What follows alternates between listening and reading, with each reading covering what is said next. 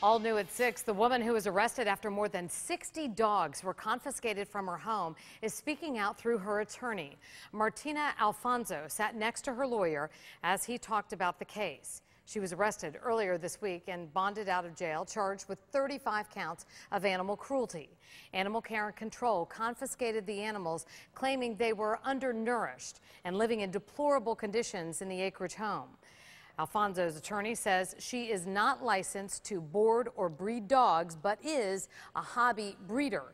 He also says some of the dogs are older dogs that were rescued.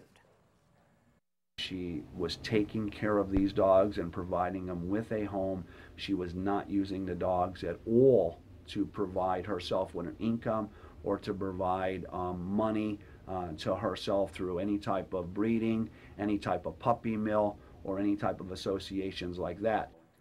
The lawyer says about 80% of the animals will be surrendered to Animal Care and Control. They are waiting for a court date.